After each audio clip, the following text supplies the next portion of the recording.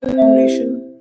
It operates under the auspices of the Singapore-ETH Centre, and in its third phase, currently it has 13 research modules which focus on studying different aspects of sustainable cities and settlement systems. One such research module is Dense and Green Cities, of which I'm a part. So before we start off with the what of what we're doing, we can zoom out and try to understand why it's important to study dense and green cities. So the urban form of cities in the future is going to be vertical, with increasing densities, shrinking land areas for development, and the rising need to preserve enlarge ecological systems.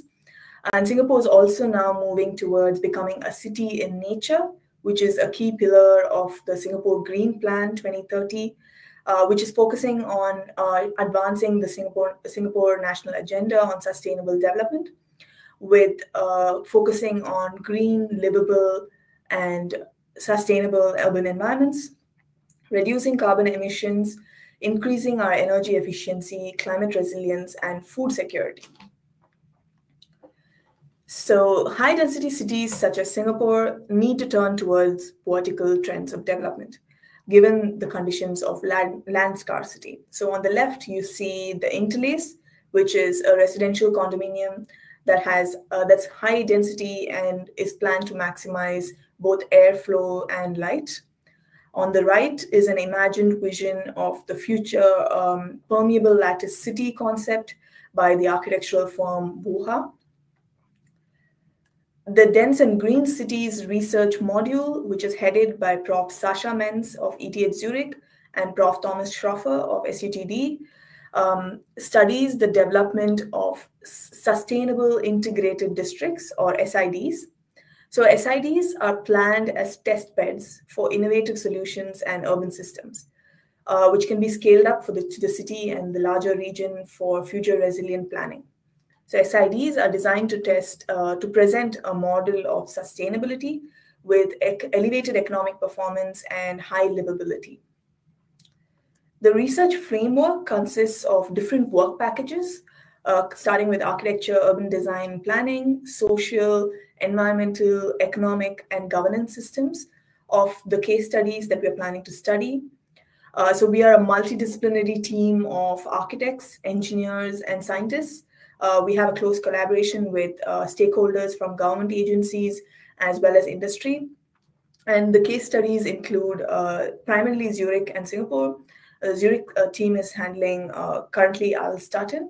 And in the Singapore case studies, we have One North, Jurong Lake District, and Punggol Digital District. We also have international case studies, including GYSS in Amsterdam and the King's Cross Central in London. So my background is in architecture and urban design, and my doctoral research falls within the purview of the research that we do at Dense and Green Cities. My doctoral research questions focus on the following. So what methods and tools allow urban designers to assess and compare the spatial configurations of dense and vertical urban districts? So this includes trying to understand and quantify a measure of spatial performance of such environments and using spatial network analysis concepts and tools to determine a threshold of success of spatial performance, if any. So coming back to the case studies in Singapore, we have One North, Jurong Lake District, and Punggol Digital District, like I mentioned. One North is an existing research and business hub, a business park. Jurong Lake District is a mixed-use regional hub of the West and is planned to be the second largest business district in Singapore. It's partially built, so our focus is on the existing development in the commercial center of the district, which is Jurong Gateway. Lastly, we have Punggol Digital District, which is an upcoming development. It's a smart business park that's being planned, mixed-use business district, and it's currently undergoing construction. One North is a hub for innovation and test bidding. It was developed by Zaha Hadid Architects, for which the master plan which sort of integrates a work, live, play, learn environment.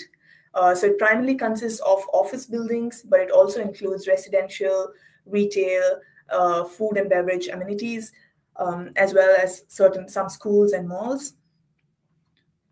Jurong Lake District, our second case study, consists of Jurong Gateway, which is here, the commercial hub, Jurong Lake Gardens, and a new planned mixed-use precinct, which is coming up here.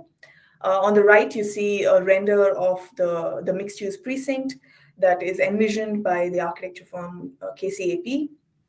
The district consists of office spaces, residences, and retail and food and beverage amenities. And Punggol Digital District is designed to integrate industry and academia and serve as a vibrant economic hub in the north and house key growth sectors and tech industries. So today I'm going to present some of the work that my team is involved in, primarily in the architecture and urban design work package. And I work with network science concepts to understand pedestrian movement and flows in the case studies.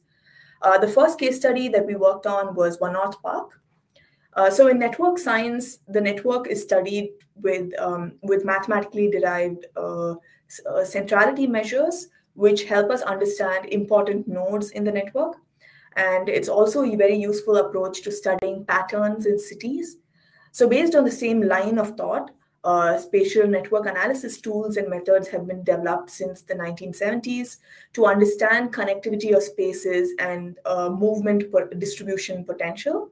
So I'm sure some of you have heard of software like space syntax, SDNA, and urban network analysis, which study spatial networks to understand the accessibility through and to spaces. So here's a very brief introduction to some network centrality measures.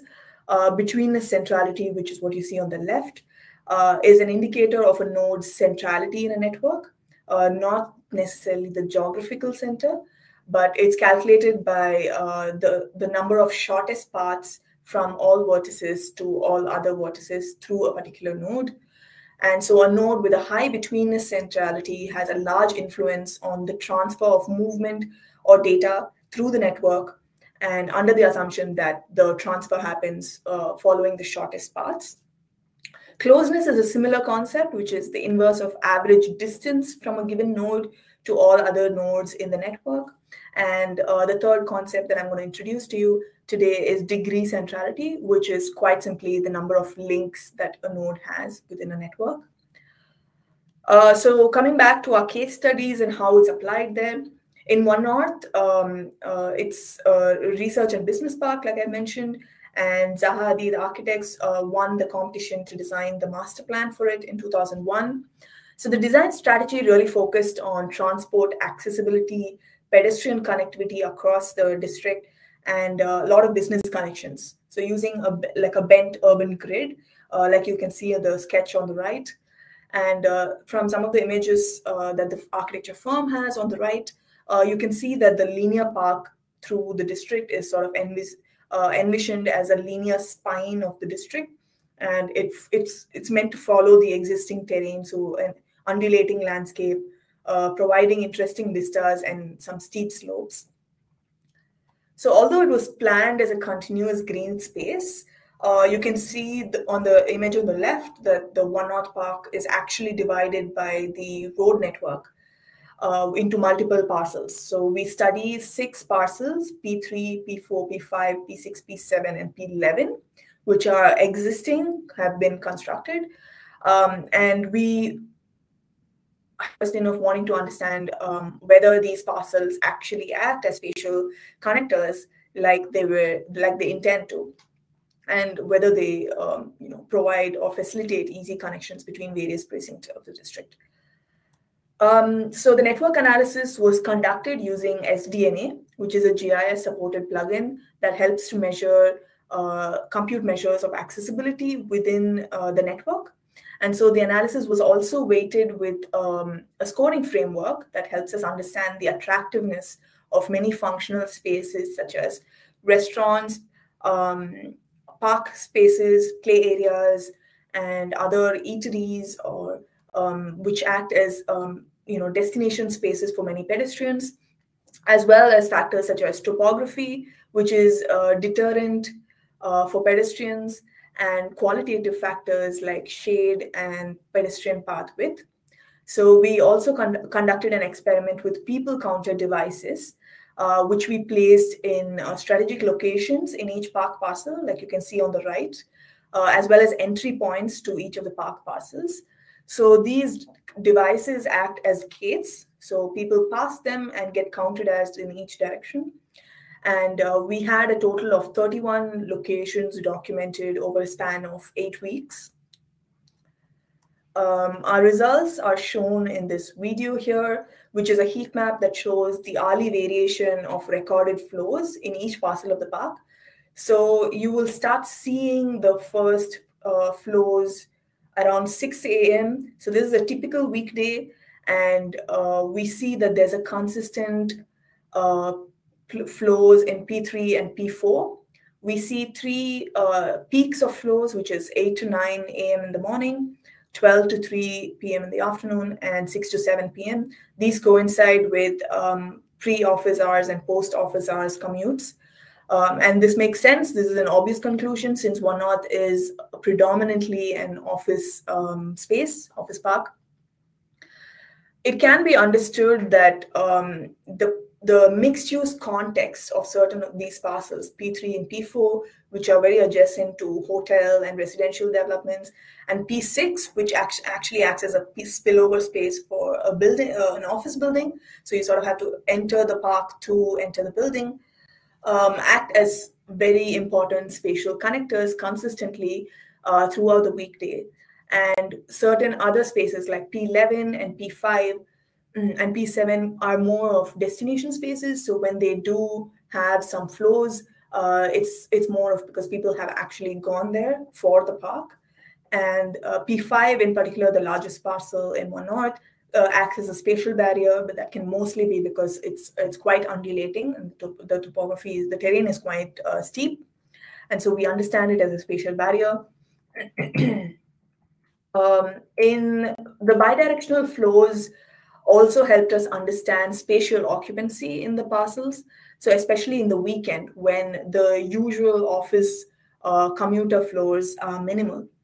So within an hour, if the entry flows are much higher, significantly higher than the exit flows, it can indicate that there's some amount of occupancy or just residing within the parcel during the duration of that hour. And this is across, so the image is across Monday to Sunday in certain time periods. And we noticed that unlike our previous assumption that One North Park is quite dead in the weekend, it actually does have occupancy and flows in the weekend. So the difference between the entry and exit flows are quite obvious in the morning, 8 to 9 a.m., and in the evening as well, the trends 6 to 7 p.m., where people are clearly passing by to, as office commuters. In the weekend, it's quite interesting because some of the parcels actually see significantly high entry flows, including P11. So that indicates a continued occupancy, which makes it as an urban destination or an urban attractor in and of itself. And that was quite interesting to us as a study because it challenged some of our assumptions of the park and helped us understand how this park is being used on a very temporal basis. The next study I want to talk about is our ongoing study in Jurong Lake Gardens. Jurong Lake Gardens is Singapore's third national garden and the first in the heartlands. So currently, the red highlighted outline is the part of Jurong Lake Gardens within the Jurong Lake district. And the image on the right shows you the outline part that's currently open to visitors, which is Lakeside Gardens. And the rest of the garden is actually still under renovation. And the garden, so this is the Lakeside Garden, which is designed by Ramboll Studio Dreisettel, Singapore. And the garden includes play areas, seating spaces, meandering paths by the water, excuse me, food and beverage spots, and many decks for recreational activities like cycling and bird watching. The lit path that you see in the image here is Rasau Walk, which is a boardwalk along a restored freshwater swamp.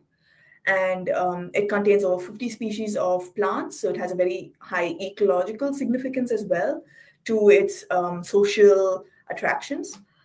The research question we wanted to study was to really understand the activity hotspots and explore the parts within the built existing part of the garden that has a high pedestrian flows.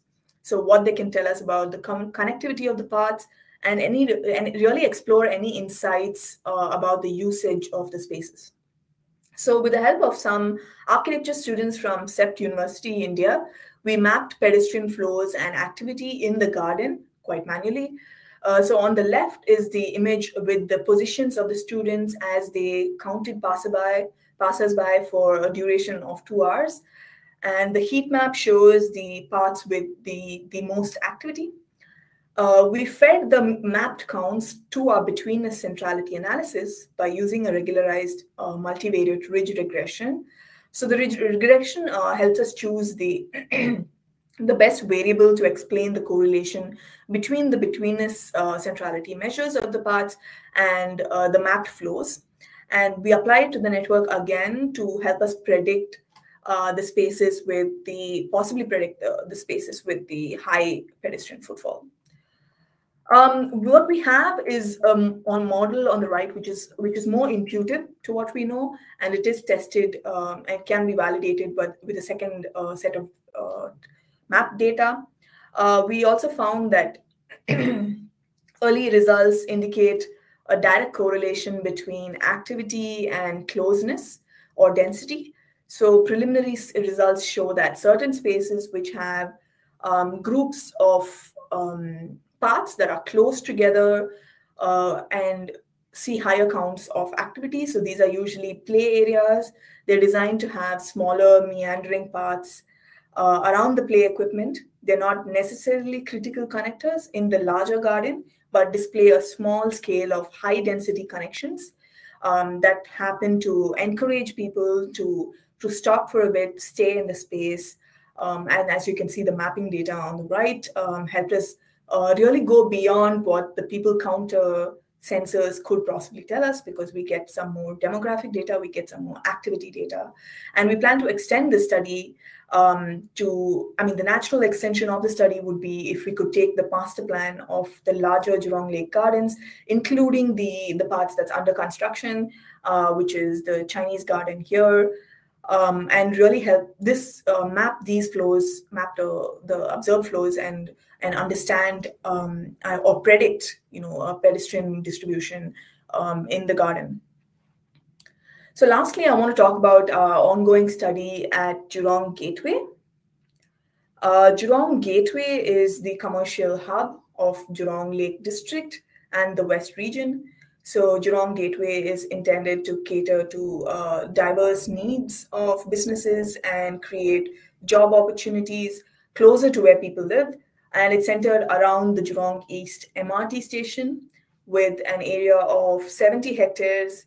And Jurong Gateway offers a lot of office spaces, retail spaces, and hospital and other uses.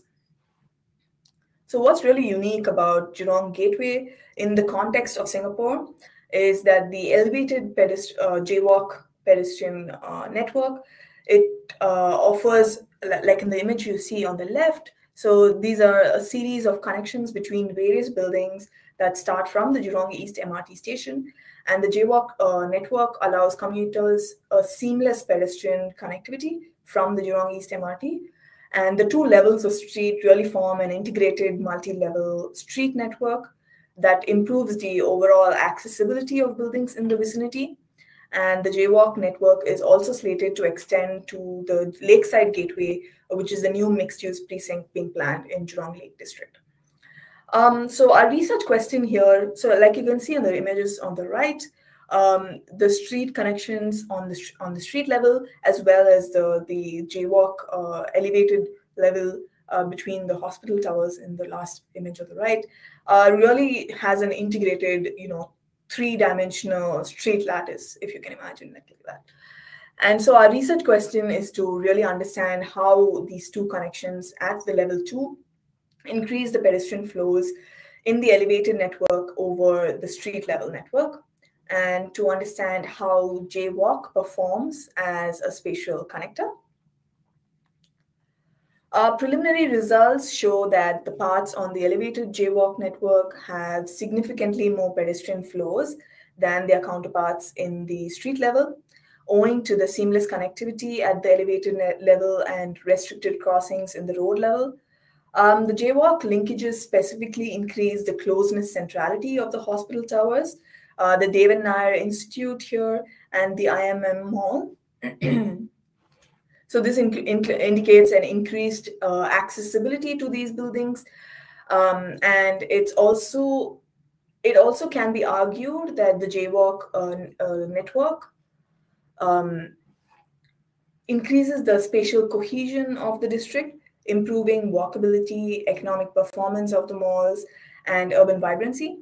So this can be applied in multiple simulation scenarios, like of Jaywalk that's connecting the hospital right here to the upcoming business development that's here, and which would be then connecting back to the Gem Mall and the Jurong East MRT. It's also to understand another application is to understand and predict flows in the second phase of the Jaywalk network, which is planned to extend in the south of the MRT to other buildings. I think I may have run a little faster than I intended to, and so I'm wrapping up with my presentation with implications to urban planning and design.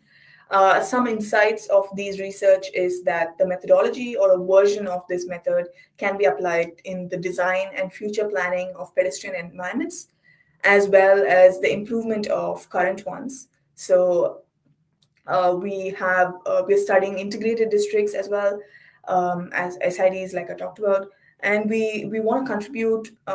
This methodology will hopefully contribute knowledge about how the integrated districts can function. It also helps strengthen predictive analysis of activity and pedestrian flows. So it helps us predict behaviors in existing and new layouts, and helps us determine the future need for an improvement in the pedestrian layout. So it can measure the effect of the addition of new functions or infrastructure as well, or activity spaces. And it also provides a basis for comparative analysis comparative studies between the urban districts and master plans of planned urban districts. And it helps formulate strategies in the integration of existing and planned urban districts, which are integral to architecture, planning, and design. Thank you. I think that's my time. I guess we can open to questions and have a more interactive session.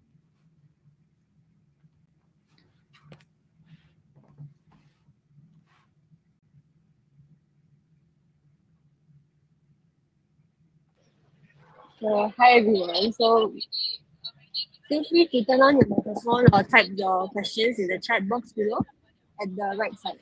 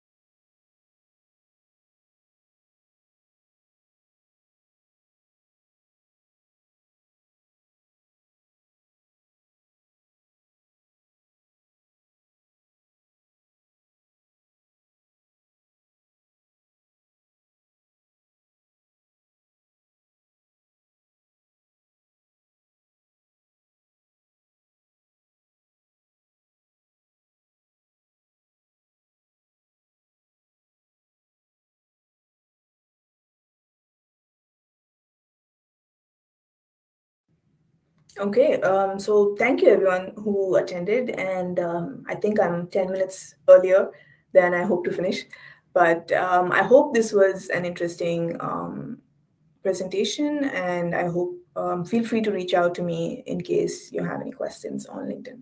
Thank you.